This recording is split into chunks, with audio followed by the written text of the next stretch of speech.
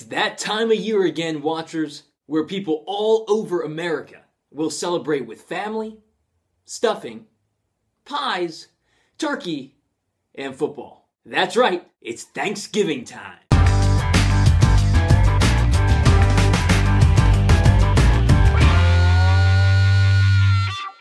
Thanksgiving, or as some people call it, Turkey Day, and still others call it Tofurkey Day, is all about giving thanks and green bean casseroles.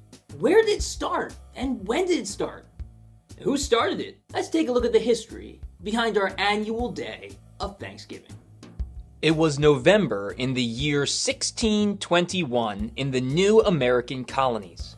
The colonists had just harvested their first successful crop of corn, and their governor, William Bradford, put together a celebration feast. These Americans had nothing and were living in very difficult conditions, but they encouraged each other to be thankful anyway. The colonists, along with one of their few Native American allies, the Wampanoag tribe, celebrated and gave thanks for their survival in a feast that lasted 3 whole days. November 1621 was the first unofficial Thanksgiving. 242 years later, the first official federal holiday of Thanksgiving was celebrated. In 1863, President Abraham Lincoln set up a day for thankfulness to God on the last Thursday of November.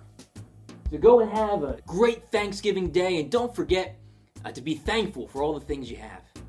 And don't just be thankful on the last Thursday of November, but try your best to be thankful all throughout the year. Like and subscribe down below. Leave a comment about your favorite Thanksgiving food. See you guys next time.